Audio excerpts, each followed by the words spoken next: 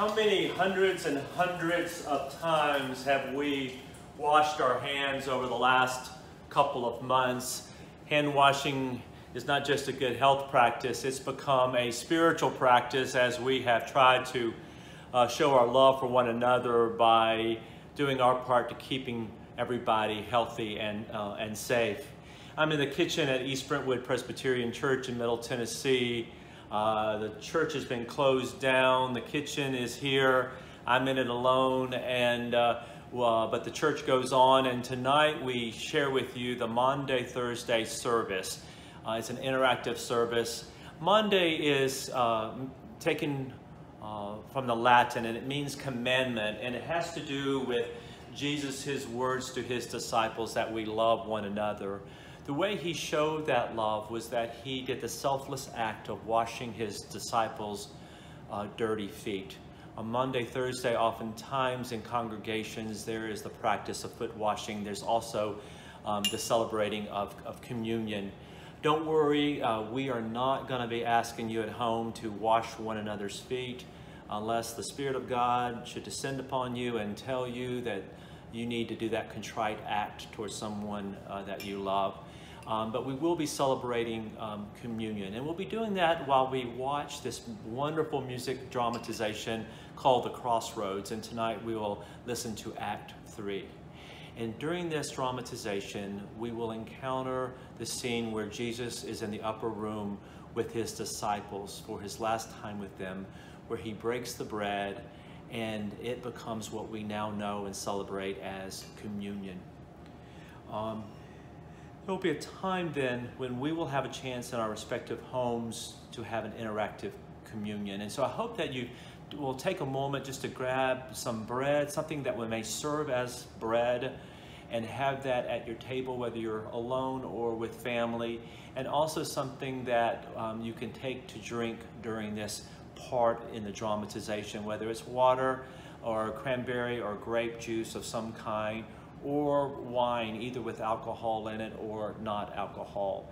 And that you will have that time where we can celebrate, even though we're distanced from one another, celebrate communion together.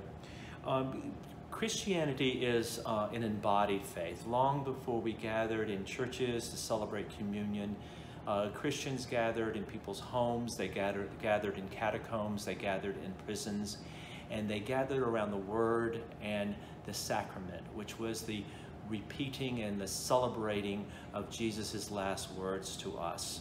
And so we do that tonight as an embodied people, even though we are separated from one another.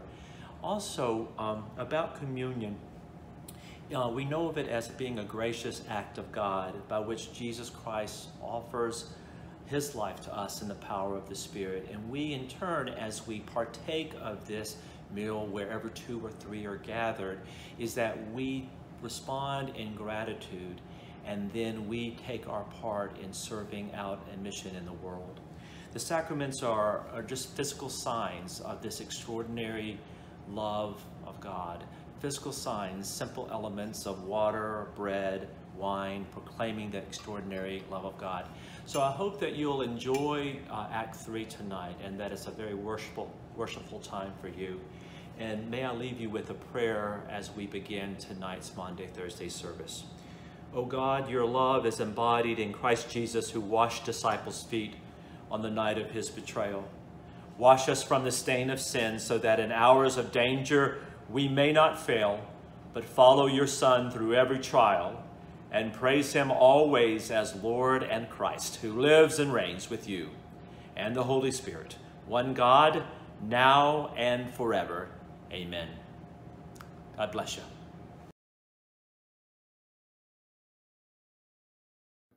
Hi, I'm Liz Beatty, and I'm part of the creative team behind The Crossroads. This Maundy Thursday, we are about halfway through our journey that began on March the 29th. The concept for the production of The Crossroads actually began over 20 years ago with our original music production at EBPC called The Call. I had the pleasure of collaborating with our music director, Ray Radcliffe, to bring to life the story of Mary and Joseph and the shepherds and the angels. And as soon as I had wrapped, I knew that I wanted to continue the story. I wanted to see what happened to Jesus as he grew up, and his Mary, his mother, and his followers. Over the years, life led me in a lot of different directions, and I had to put aside my notes and ideas for another day. However, I never gave up on wanting to bring the Crossroads to life. As time went on, my own faith journey influenced my perceptions of these individuals. In the Crossroads, one of the characters that you will see that has a prominent appearance is Satan. And I did not imagine Satan as the fiery dragon with the tail and the demon. Instead, I relied on our late son Alex's concept of the addictive voices. Satan acts much like that. He preys on our worst fears, our anger, our doubts, our jealousies, and he leads us to doubt ourselves, and he leads us into that dark side. And what I wanted the message of the Crossroads to be is that Christ's light and love can overcome any of those forces in our life. Last year, when we started planning for the sabbatical for John, we came up with the concept of the pilgrimage journey, the roads that we see in the Bible. And God placed on my heart the idea that it was now time for the Crossroads to come to life. And so I went to Nate and I pitched the concept to him, and Nate, who was all on board. And so I wrote for about 2 months, handed it over to Nate, and with his musical genius, he came up with over a couple dozen songs that became part of the Crossroads, and many of them you've been hearing and will continue to hear through Easter Sunday. I also brought in Brad Brown, who had a wonderful imagination about how to creatively bring the production to a sanctuary and involve the congregation and bring a lot of different adults and youth into it. And so by January, we had recorded a number of the songs, we had costumes, we had over 36 people in the cast and our ensemble groups of the choir and praise band, and we were all set to go. And then a worldwide pandemic broke out. And all of a sudden, much like the disciples in the upper room, we were left with a small group wondering, how would we carry on? And instead of giving up, Brad came up with actually the idea of doing a podcast. So Nate and I went to work, rewrote, programmed the script, and about 9 of us sat in the sanctuary over 2 evenings and recorded it. And then Nate took the audio and added the music, added the sound effects, I added some video, and then Paul Ryan put it all together. And that is the journey of the Crossroads. I want to thank, on behalf of Brad and Nate, all of the wonderful people at EBPC that have supported this production. We look forward to hopefully one day being able to bring this to the sanctuary in the way it was imagined, or perhaps on film. We know and we hope that it won't be 20 years in the making. In the meantime, I would like to leave you with what Christ always seemed to say, and may my peace of Christ be with you during this Holy Week. Thank you. Hi, my name is Alex Kurbagov, and this is my sister Dara Kurbagov, and we recently partook in the Crossroads drama. To me, this was a really enlightening experience that really helped me learn about some of the more obscure parts of Jesus' life as God's Son and as the person who would eventually save us all as humans. It also served as a really necessary and welcome distraction from all of the just all the craziness that's happening in the world today. So I really enjoyed my time. To me, this experience was quite enriching. I was able to learn a lot more about the specific details about Jesus' life and the events leading up to his crucifixion, and just overall all of the miracles that he performed throughout his lifetime. One thing I didn't know that I learned while doing this drama was how big of a role the Pharisees involved in Jesus' crucifixion and all the events leading up to it. I had no idea that they played such a big part in all of that. As a family, we really had a It was, as I mentioned before, it was a really welcome and needed distraction, just as we're all cooped up in our houses, socially distancing, quarantining, just to try and prevent the spread of this virus. It helped us get out of the house. It really brought us together as one like communal activity, which, despite us being all together, we've been in our own separate worlds. So it's been a really good way to just bring us together, and it's been really it's just been very welcome overall. And just also the experience itself, we had a lot of fun recording our lines. We'd never done anything like this before as a family, so it was a fun learning experience, and we just really enjoyed everything about it. Definitely.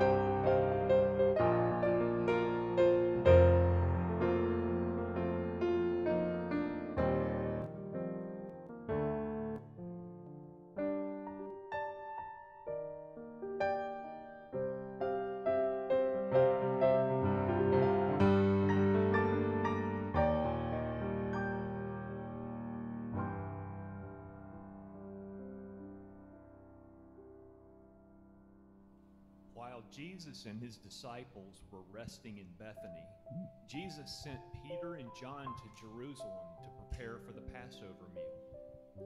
He gave them specific instructions on where to go and what to say to the strangers they would encounter. John and Peter, go to Jerusalem now and prepare the Passover meal for us, that we may eat it tonight.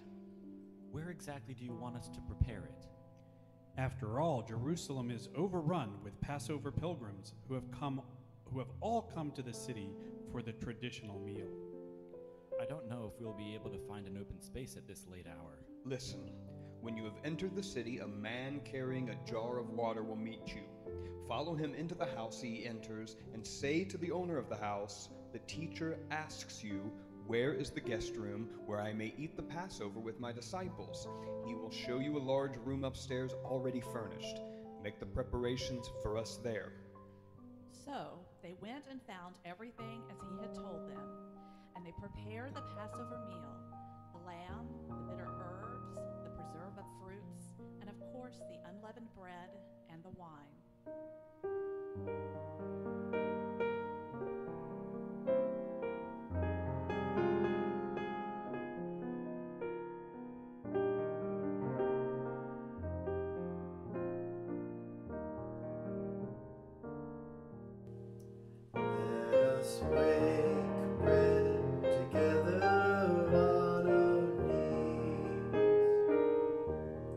Let us break bread together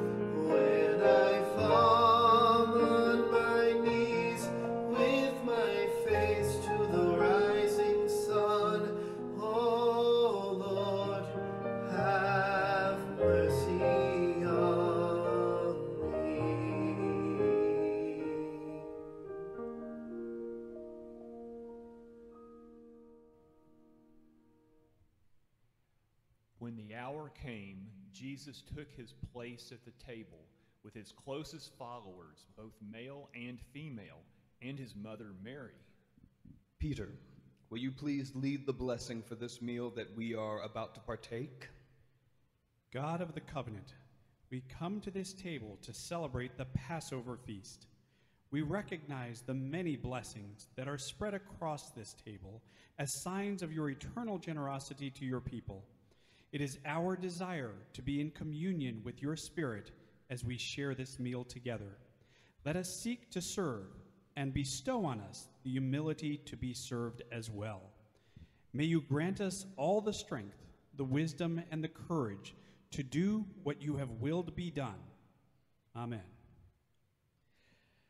I have eagerly desired to eat this Passover with you before I suffer.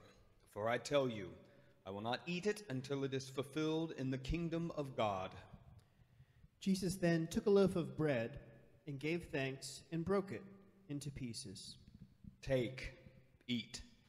This is my body, which is given for you. Do this in remembrance of me. Jesus took the cup and after giving thanks, continued his proclamation. Drink from this cup, all of you, for this is my blood of the covenant, which is poured out for the forgiveness of sins. From now on, I will not drink of the fruit of the vine until that day when I drink it new with you in my Father's kingdom. His mother Mary, who was looking on, was certainly reminded of the wedding at Cana, where he had turned the water into wine upon her insistence. At that time, he had told her, "My hour has not yet come." I invite everyone to share in this meal and ponder the many blessings that the Father has bestowed on us at this time.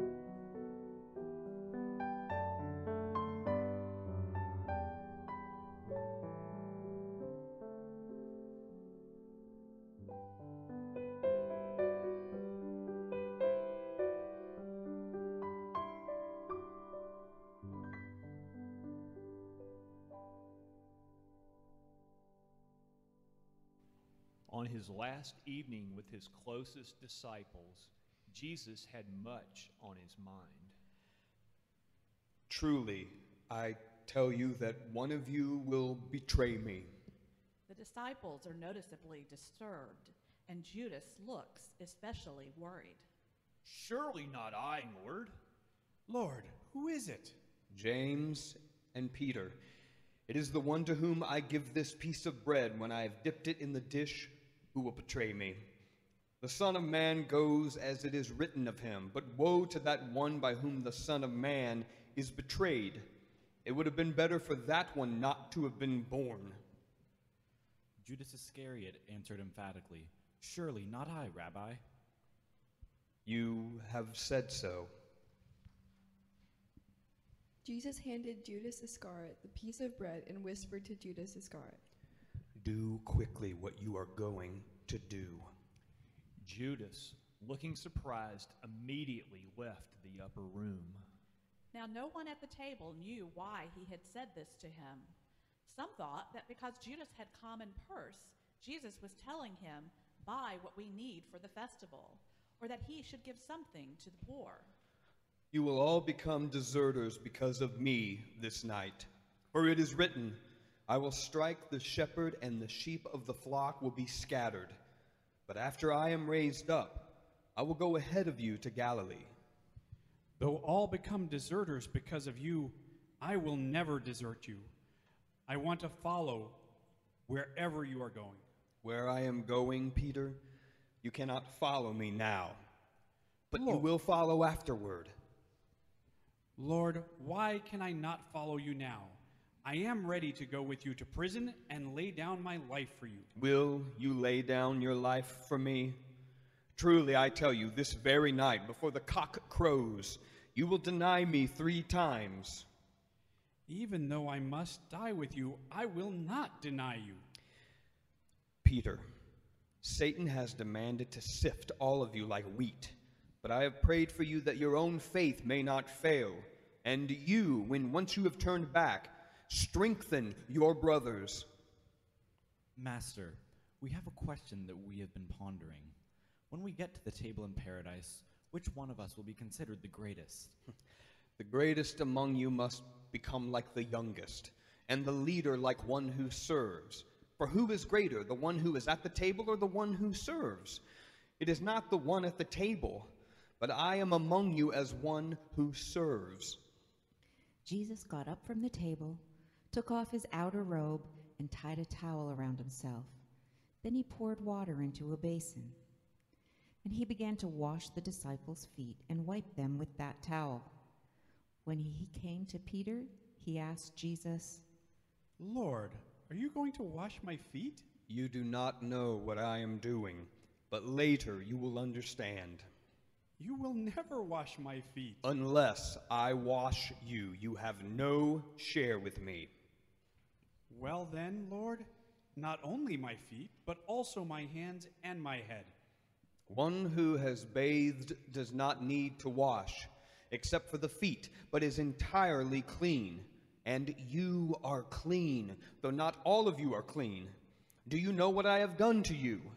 You call me teacher and Lord, and you are right, for that is what I am. So if I, your Lord and teacher, have example, that you also should do as I had done to you. Very truly, I tell you, servants are not greater than their master, nor are messengers greater than the one who sent them.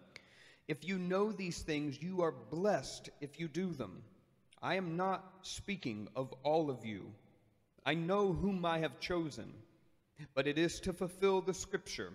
The one who ate my bread has lifted his heel against me. I tell you this now before it occurs, so that when it does occur, you may believe that I am he. Very truly, I tell you, whoever receives one whom I send receives me, and whoever receives me receives him who sent me. Lord, we're all anxious about this future that you talk about. We fear for you. We fear for ourselves.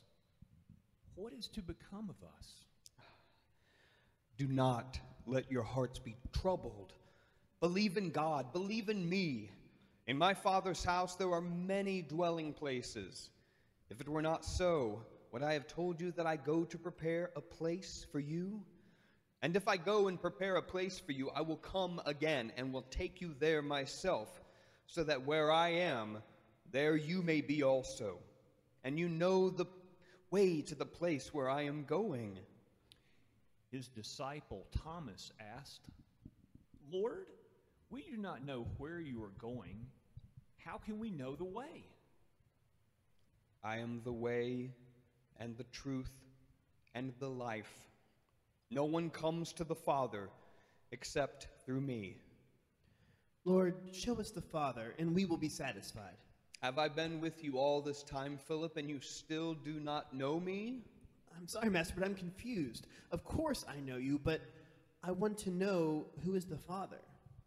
Judas posed the question, Lord, how is it that you will reveal yourself to us and not to the world? If you know me, you will know my Father also. How can you say, show us the Father?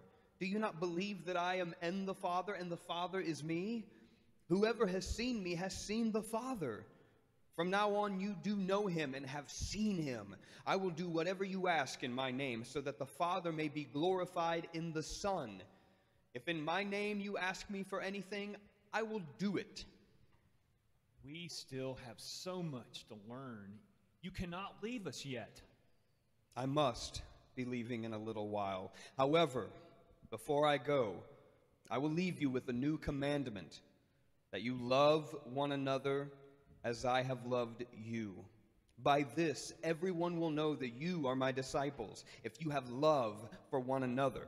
No one has greater love than this, than to lay down one's life for one's friend. I the true vine, am appointing all of you to go and bear fruit, fruit that will last. If you keep my commandments, you will abide in my love, just as I have kept my Father's commandments and abide in his love. Simon inquired, "What do you mean when you say that in a little while we will no longer see you?" And Nathanael wanted to know why he said these things. I have said these things to you so that my joy may be in you and that your joy may be complete. The time for my departure is drawing near, and you will weep and mourn while the world will rejoice. You will have pain, but your pain will turn into joy. When a woman is in labor, she has pain because her hour has come. But when her child is born, she no longer remembers the anguish because of the joy of having brought a human being into the world. So you have pain now, but I will see you again, and your hearts will rejoice with a joy that no one can ever take from you. And because I love you, I will not leave you orphaned, but will ask the Father to send another advocate, the Holy Spirit, who will teach you everything and remind you of all that I have said to you. You also are to testify because you have been with me from the beginning. I have said these things to you so that when the hour comes, you may remember that I told you about them.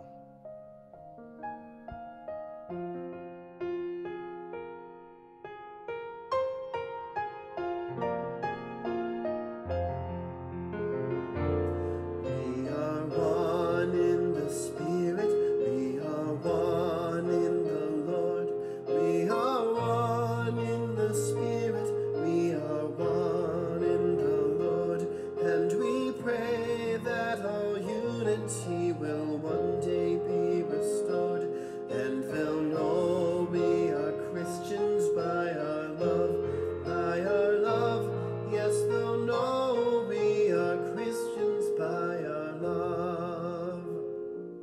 We will walk with each other, we will walk hand in hand. We will walk with each other, we will walk hand in hand. And together we'll spread the news that God is in our land. And they'll know we are Christians by our love, by our love. Yes, they'll know we are Christians by our love. We will work with each other, we will work side by side. We will work with each other, we will work side by side. And we'll guard human dignity and save human pride. And they'll know we are Christians by our love, by our love. Yes, they'll know we are Christians by our love. All praise to the Father from whom all things come, and all praise to Christ Jesus, God's only Son. And all praise to the Spirit who makes us one. And they'll know we are Christians by our love, by our love. Yes, they'll know we are Christians by our love.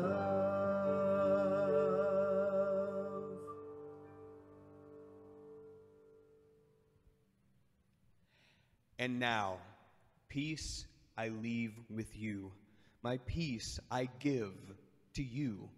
I do not give to you as the world gives. Do not let your hearts be troubled, and do not let them be afraid. The hour is late. Let us rise and be on our way. When they had finished the meal and sung the final hymn, Jesus and his disciples went out to the Mount of Olives to a place called Gethsemane. Peter, James, and John, please come with me while I pray.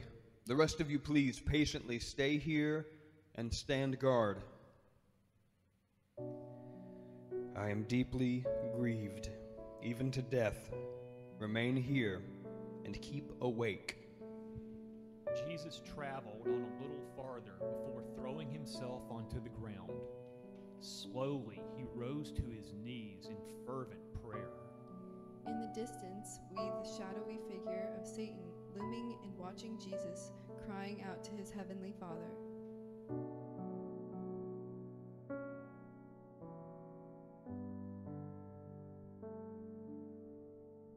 On my knees I humbly fall, pay the price for it all, the fall of man and his disgrace. Fall on me in this sacred place, I'll be abandoned, be betrayed in my final hour and final days. Oh, Abba, Father, bless your holy name. The hour is at hand when the Son of Man will be betrayed. Oh, Abba, Father, bless your holy name. Please take away this cup of sin and shame. This I humbly pray.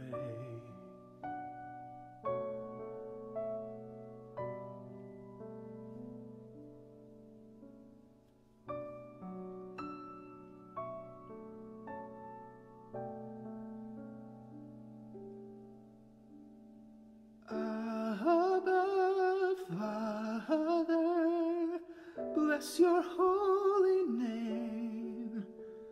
The cup that we just passed will surely poison me, but if you're willing, take it all away.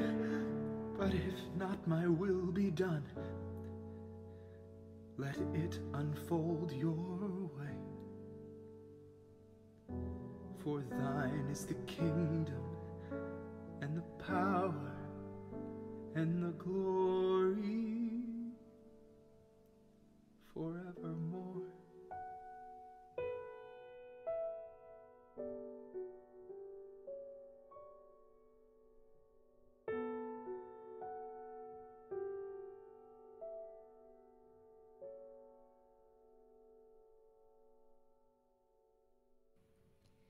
Jesus checked on Peter, James, and John throughout this time, and each time he was disappointed to find them fast asleep.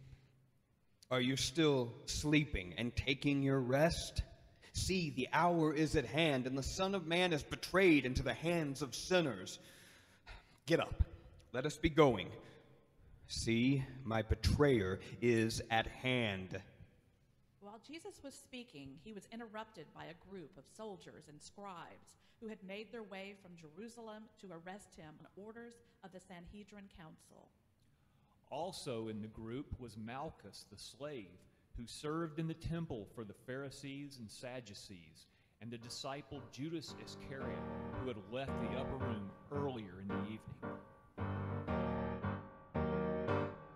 Jesus of Nazareth, we're coming for you, searching all Jerusalem for the King of the Jews. The people will betray you, can't hide the Son of Man. The mob will not protect you, your ending just began.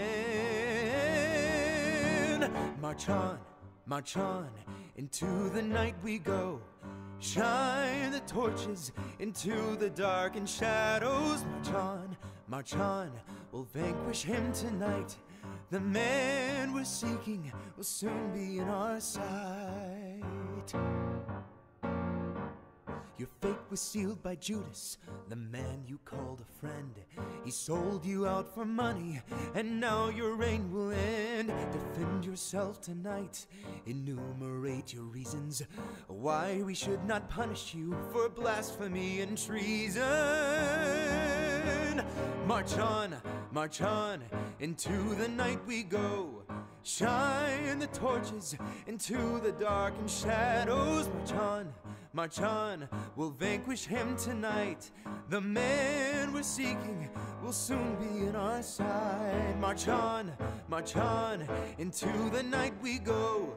Shine the torches into the darkened shadows. March on, we'll vanquish him tonight. The man we're seeking will soon be in our sight.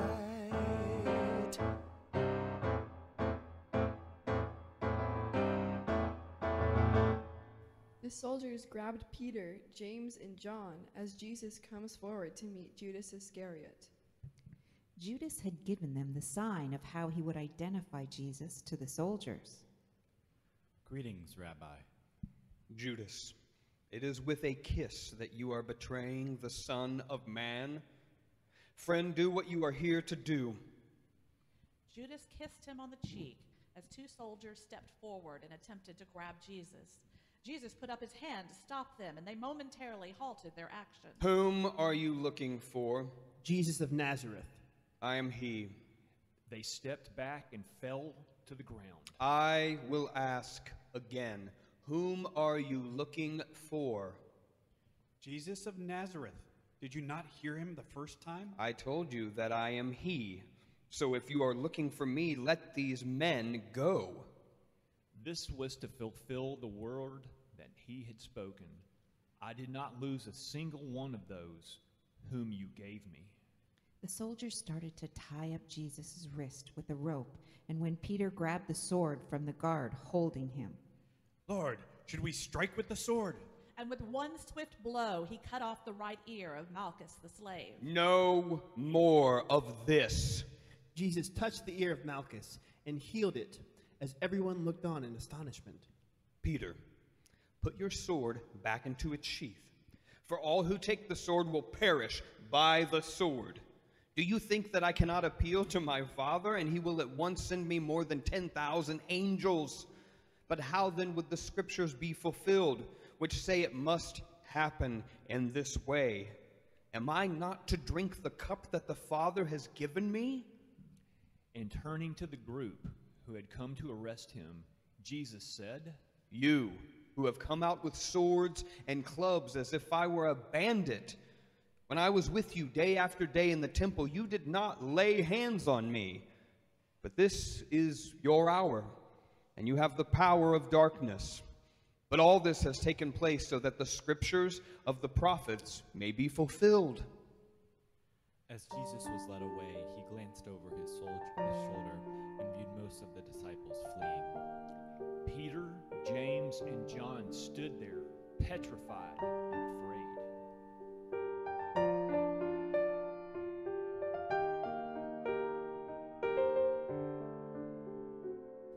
Alone and betrayed, abandoned and abused, we cry to you, God, as our Savior stands accused. Shall we take up the sword and storm the prison gates, lead a rebellion to change our Master's fate? In the shadows of the darkest night, isolated from the crowd, it's so easy to doubt everything that you said, everything that you vowed. Satan's words and Satan's ways weigh down our hearts and souls. We cry out to you, oh God, to take back control. Should we go and plead his case to the powers on the throne? Perhaps tonight some mercy would be shown. Do we have the courage of Daniel, who fought lions in the den? Or are we cowards who turned on our friend? In the shadows of the darkest night, isolated from the crowd, it's so easy to doubt everything that you said, everything that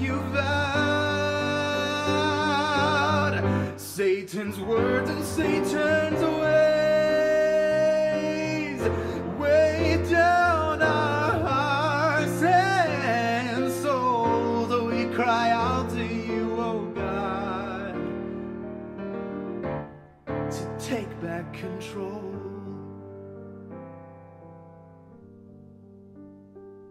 We pour out our fears to you and all our misery. How did we end up here? Remains a mystery. In this midnight hour, the road is still unclear. The end that Jesus preached is drawing near.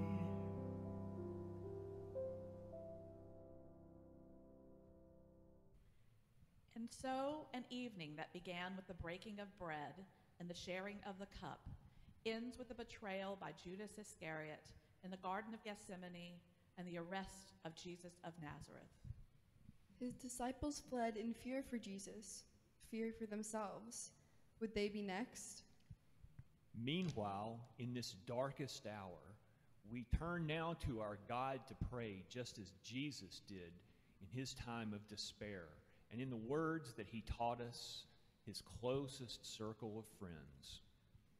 Our Father, which art in heaven, hallowed be thy name.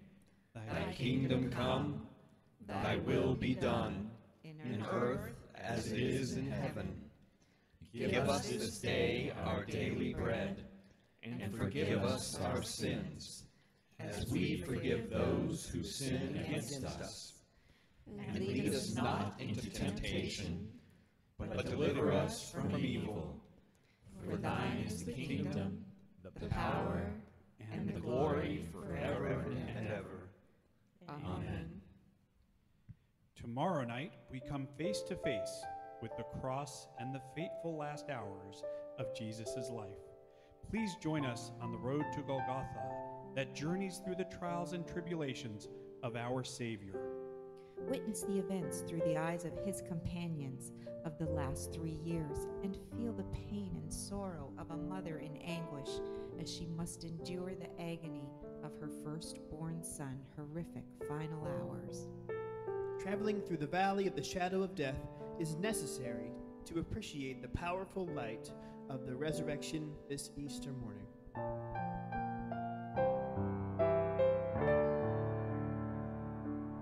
What wondrous love is this, oh my soul, oh my soul. What wondrous love is this, oh my soul. What wondrous love is this that caused the Lord of bliss to bear the dreadful curse for my soul, to bear the dreadful curse for my soul. When I was sinking down, when I was sinking down, when I was sinking down beneath God's righteous frown, Christ laid aside his crown for my soul. Christ laid aside his crown for my soul. To God and to the Lamb I will sing. To God and to the Lamb I will sing. To God and to the Lamb, who is the great I am. While millions join the theme, I will sing. While millions join the theme,